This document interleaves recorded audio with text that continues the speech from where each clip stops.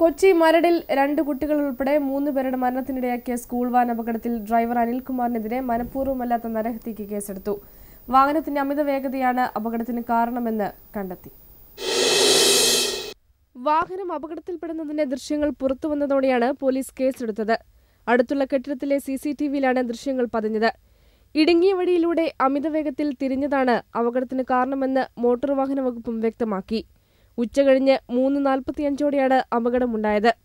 Kids world എന്ന day care സ്ഥാപനത്തിന്റെ bus Kattithara റോഡിലെ ക്ഷേത്രകുളത്തിലേക്ക് മറിയുകയായിരുന്നു.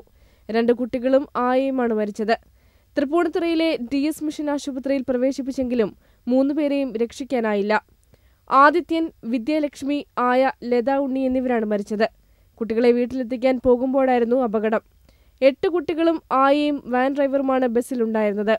വാഹനത്തിലുണ്ടായിരുന്ന മറ്റു കുട്ടികളെയും ഡ്രൈവറെയും ആശുപത്രിയിലെത്തിച്ചു. വാഹനം പുറത്തെടുത്ത് മോട്ടോർ വാഹന വകുപ്പ് പരിശോധനയും നടത്തി. ജീവൻ ന്യൂസ്, കൊച്ചി.